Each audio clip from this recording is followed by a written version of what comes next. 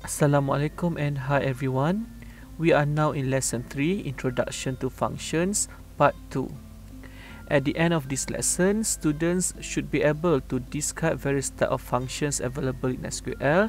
We will take a look at character functions, the continuation, and also number functions. In the previous lesson, we have taken a look up until in string. Now let's take a look at left pad. Left pad means pads the left side of character string, resulting in a right justified value. Left pad requires 3 arguments, a character string, total number of characters in the padded string, and the character to pad with. And we also have the right pad. Right pad pads the right hand side of a character string, resulting in a left justified value. The arguments is still the same. Let's take a look at a left pad example. If we take a look, left pad will have 3 different arguments here. The first one is the character string, the second one is the size, and the third one is the character to pad with. Okay, so if you take a look, first thing first, we will take a look at the size. The size here we have 10. 1, 2, 3, 4, 5, 6, 7, 8, 9, 10. So we have 10 size. Then if we have left pad, means we need to fill the right hand side first. We fill the right hand side with the first argument with our characters. So what is our characters? Hamis. How much it will take? 5. So means 1, 2, 3, 4, 5 will be deleted and we will change with Hamis. Then we have another 5 spaces, isn't it? So now the 5 spaces we will replace with the third argument. Okay, the third argument is asterisk. So how many asterisk we'll get? 1, 2, 3, 4, 5. So means now we have, what we have here is 5 different asterisk with characters Hamis. Okay, so let's try to execute this one. See, this is the result that we will get. 5 asterisks and 5 for characters. So if the character here is Ali, Ali will take only 3. So means Ali will take only 3. So we have another extra 2 asterisk here. So let's take a look. And this is the result after our, if we change our first string here, Ali.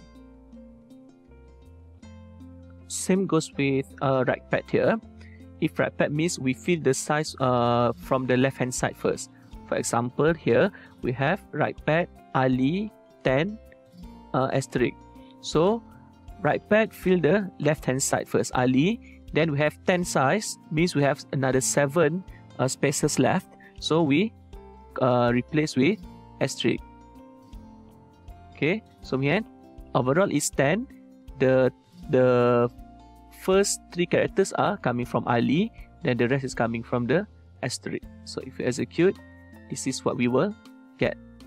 This one is very useful if we want to represent the characters with something else.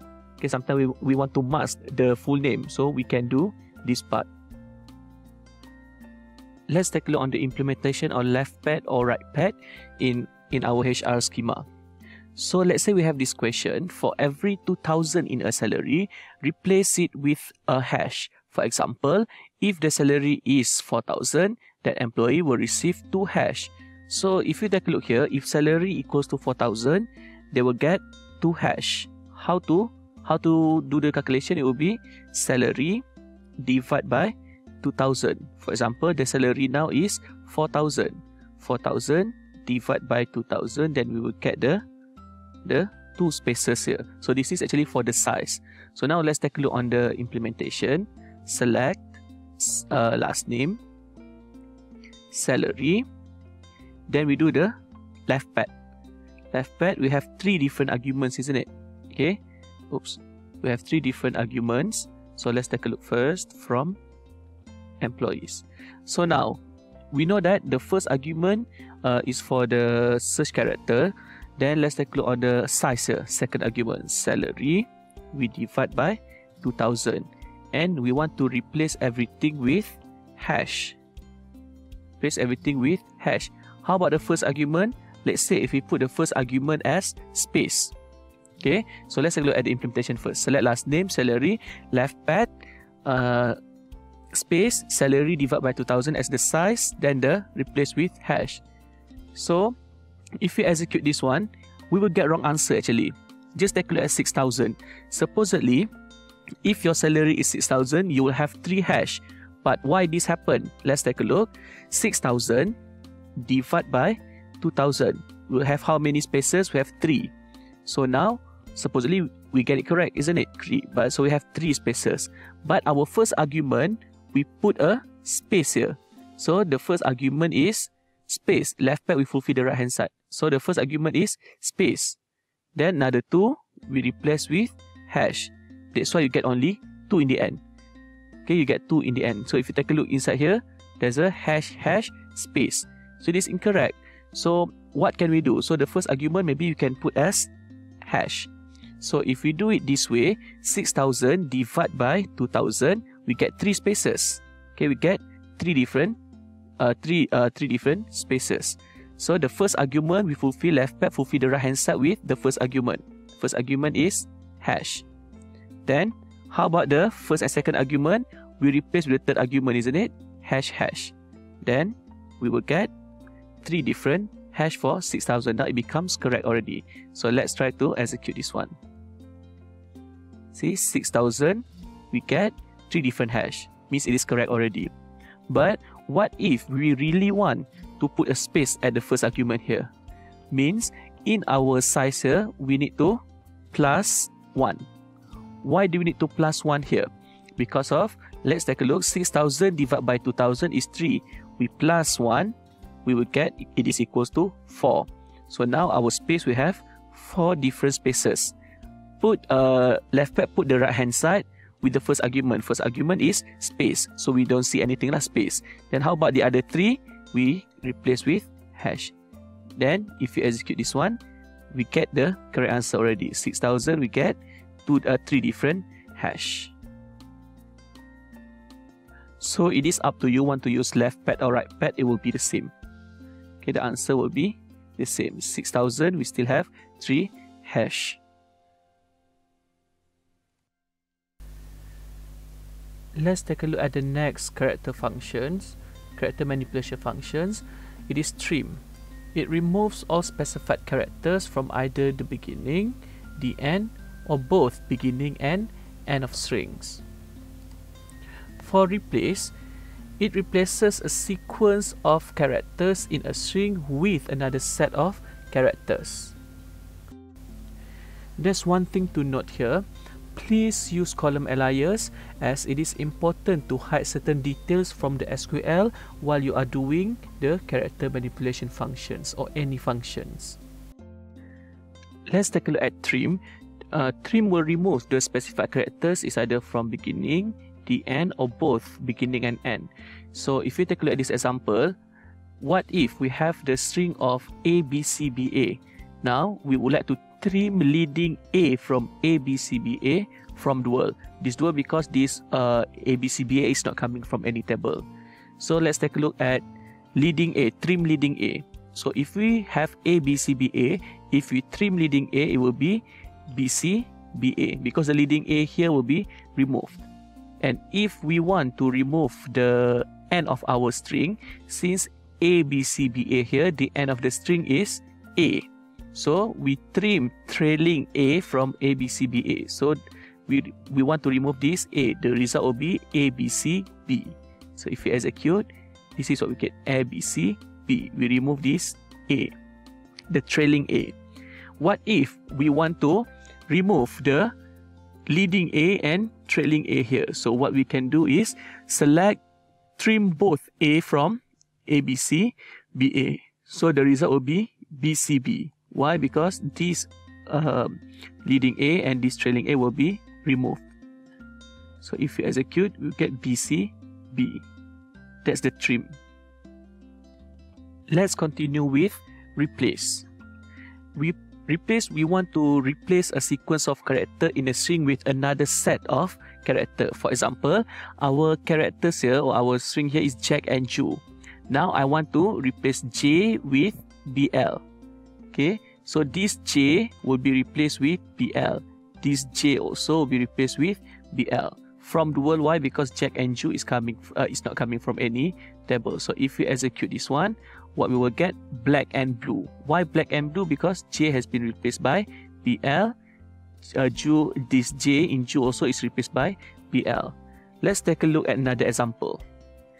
Let's try to replace A characters inside our last name. We want to replace A with asterisk, for example. A with asterisk. Okay, everything is not coming from dual. Why not dual? Because of last name is coming from table employees. So now all small letter A inside last name will be replaced with asterisk. So if we execute this one, take a look. Abel, because there's no small letter A. Andy also, Atkinson. Take a look at this one. The real last name. Okay, let's select the last name also so that you can see. Select last name, replace last name.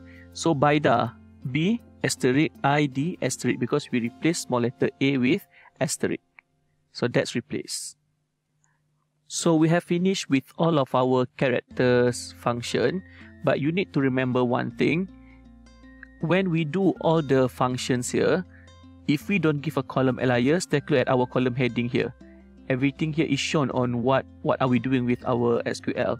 So it's better to give a column alias for each and every function that you have done to the SQL, so that people will not see what's actually the processing behind it.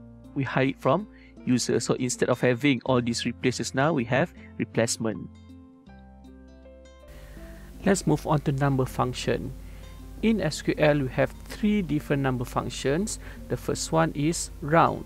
Round means we want to round value to a specified decimal. For trunc, we want to truncate value to a specified decimal. And for mode, to return remainder of division. Let's take a look at round. Select round 45.923 to 2 decimal place. So we want only 2 decimal places. This is positive. Positive will go to the right. 2 decimal place here. And if you take a look at the third decimal place here, this is not more than 5. So of course, we cannot add 1 to 2 here. So the result will be 45.92. The second one, 45.923 to 0 decimal place. So means we don't want any decimal places. But before that, if you take a look, this is 9. So means we need to add 1 here. So it will be 46. And take a look at 45.923. Negative 1 means we go to the left. Negative 1 go to left means we want to find nearest 10. Nearest 10 mean like 10, 20, 30, 40, 50 and so forth. And if you take a look here, 45 here means 5 and more. So it will be 50 if you go to the left, to the nearest 10. So if you execute, this is the answer that we get, 45.92, 46 and 50. But what if I change this number? What it become? 125. Okay, 43.125 to 2 decimal places. Okay, this one pun the same, 45.923, and this one the same number also. Let's take a look. 43.125 to 2 decimal places. 2 decimal places, 43.12. However, this is 5. We need to add 1 to 2 here. So it will be 43.13. This one, 43.125 to 0 decimal places. So if you take a look, this one is 1. So when this is 1, we cannot add 1. So the result will be 43. And if you take a look, 125 to negative 1 here, to the left. Okay, 43.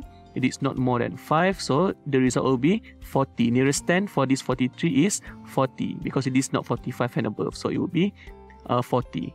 So let's execute, and this is the answer, 43.13 just now, 43 and 40. Let's take a look at truncate. We will truncate value to specified decimal, but you need to remember one thing, truncate can never go up. Okay, the number of truncate can never go up. If you don't want that value, we just remove. For example, 45.923. We want 923. We want only 2 decimal places, so we just remove this one. So it will be 45.92. We don't consider whether it is 5 or not. Okay, more than 5 or not. So if you take a look here, truncate 45.923 to 0 decimal places. So we don't want the decimal places, we just remove the decimal, then it will be 45. For truncate to negative 1, nearest 10, we go to the left, isn't it? 45. So the nearest 10 to 45, it will be 40 for truncate because it will never go up. Okay, so if you execute this one, 45.92, 45 and 40. Let's change the number to 49.999. Okay, 49.999 to all of the number here. Let's take a look.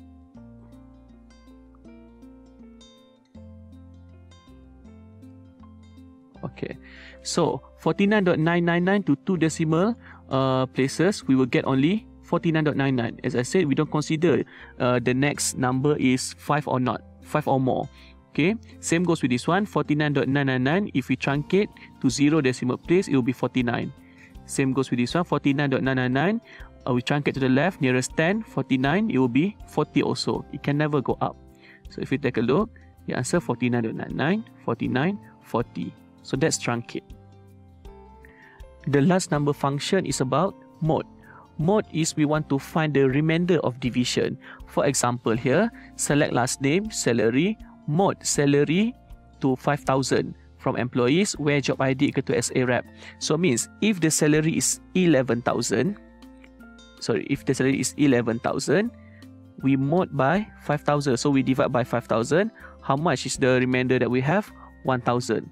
Because 5,000 times 2 will have 10,000. So the remainder is 1,000. Okay, so if the salary is 10,000, we divide by 5,000. There's no remainder, isn't it? Okay, so by right, the mode here, we want to find the remainder of the division. So if you execute, take a look. If your salary is 10,000, the remainder is 0. If your salary is 11,000, do we get 11,000 here? Yes, 11,000. Then the remainder is 1,000. I guess that's all for now. See you again in the next part. Thank you.